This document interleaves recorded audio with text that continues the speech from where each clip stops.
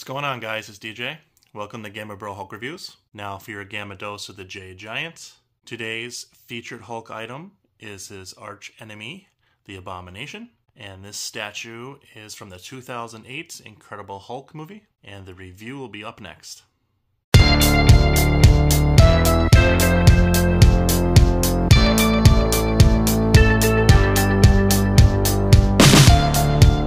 Thanks for joining me today, guys. This is the 2008 Incredible Hulk Abomination statue from the movie. I previously did the other piece of this diorama set, the Incredible Hulk from yesterday's video, with him breaking the cop car apart and turning him into giant fists. This piece, again, I'll go into it quickly. Azubi Toys from Japan. This is the Build-A-Figure Abomination, so I had to buy every single piece to the Incredible Hulk set to build this statue and put it together. And here's what he looks like right now. So here's the Abomination. He doesn't look exactly like Abomination from the comics. This is MCU's version of him originally from 2008.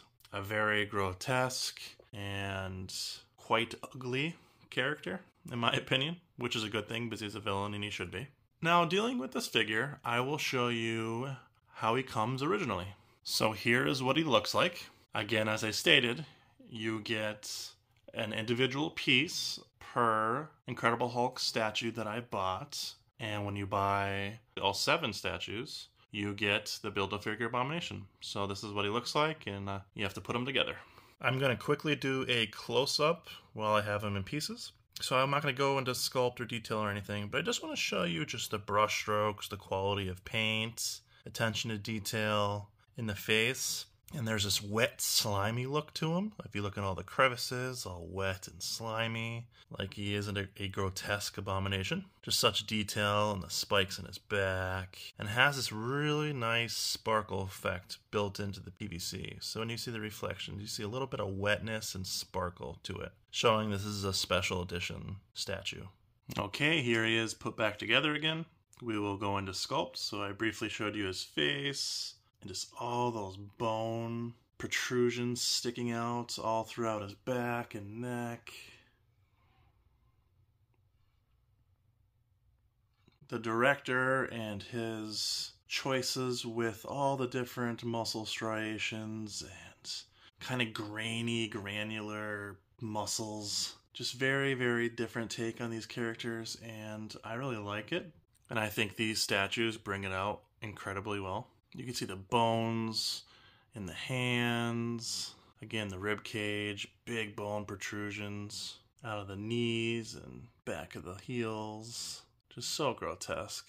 This is reminiscent to, the Doomsday from the Batman vs. Superman movie. They looked very, very similar. Abomination came out first. But again, Doomsday did have his bone protrusions and stuff in the comics way before this. But this is an interesting take. And again, with the new MCU, they went back to more of a traditional Abomination look instead of this grotesque version. So sculpt, I'm going to give this a 9.5. Excellent sculpt. I have several movie Abomination statues and figures, and this by far is the most accurate and best sculpted, in my opinion. I think it looks pretty much identical to what he looked like in the movie. So for paint, we're gonna go in real close and see all the different wetness and brush strokes. And it really looks like, again, granular and like dusty and just really, really good. All the different hues of browns, blacks, have that sparkle effect, the wetness effect. Excellent paint overall. By far the best part is the back, of course. Yeah, look at all those different browns. Almost looks alien-esque there. It's kind of funny. Huge spine protrusions. Looks great from the side. Huge ones on the elbows. Base paint is, pretty much set to match the other Hulk. It's a little bit darker. Concrete goes well with the other Hulk from yesterday's video. So paint overall for this Abomination statue, I'm going to give it a 9.7. I think the paint is excellent. Quality, I'll put it at a 9.6, just like yesterday's video with the Hulk. Excellent quality. You really can't damage these products at all from this company, and I don't see any paint wear. If it fell on the floor, I don't think it would even scuff at all, to be honest. Very, very, very high quality PVC. So overall, with this Abomination, I'll pair them right up with the Hulk from yesterday. I think he gets a 9.6. I think they go fantastic together. I'll show you in a later video what they look like together. I just want this to be focused on Abomination.